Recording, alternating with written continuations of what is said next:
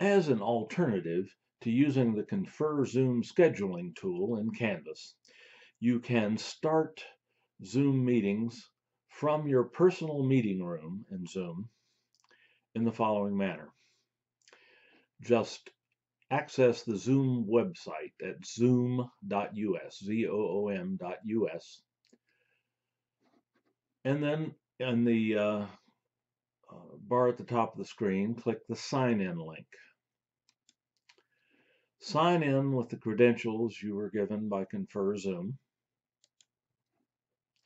and you'll enter your Zoom management screens for your account. By default, you will probably see the Meetings tab, but if not, click on the Meetings tab here on the left and go to your Personal Meeting Room tab. Your personal meeting room has a meeting ID and an access URL that do not change. So if you use this, everyone will always be able to use the same link to access your meetings.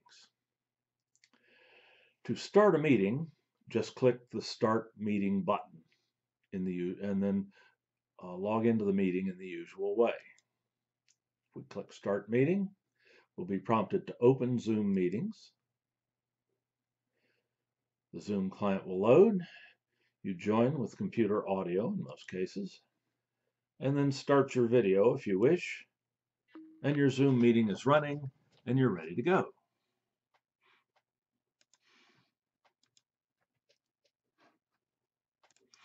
To allow your attendees to access the meeting, all you have to do is copy your join URL for your personal meeting room, which may or may not be customized like this one is. If Windows will cooperate. There we go. You can copy that to your clipboard with a Control-C. And you can paste this link into an email or a hyperlink in Canvas or a link in a Canvas page, or you can even create a menu item on your Canvas course menu that contains the link. But all you have to do is get that link to your attendees in some fashion. They can then just click on that link and they will go right into your personal meeting room without in exactly the same way as we just saw it happen here. And there'll be no chance of you ending up in one meeting room in Zoom and your attendees in another. Also, there's no chance of anyone accidentally deleting one of your scheduled meetings.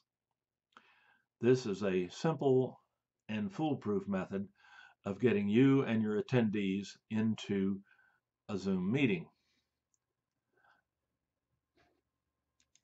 You can announce the Zoom meeting via a Canvas page or via email.